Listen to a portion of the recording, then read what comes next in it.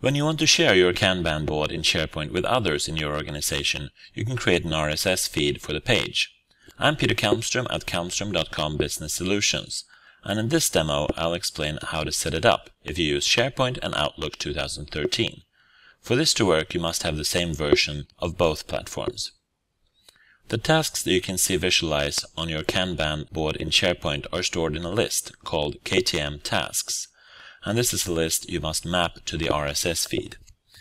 If the RSS feed is already set up by the Site Collection Administrator, you only have to press this button under the List tab to reach the RSS feed. But the button might be disabled, like here. In that case, it must be enabled by the administrator. This is done in the site settings here. RSS must be enabled for both the site collection and the site. To make this quick, I'll leave the other details as they are. Next step is not strictly necessary, but I advise you to go back to the list settings for the KTM task list and modify the RSS settings to truncate multi-line fields to 256 characters. It will improve performance of both SharePoint and the RSS reader. I'll also check the boxes for all fields to be shown in the feed.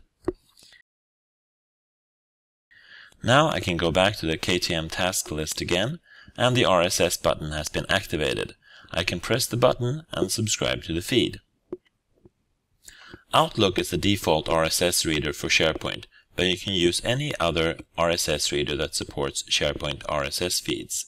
Here I'll use the Outlook reader, so I just have to allow it first in SharePoint and then in Outlook. That's it.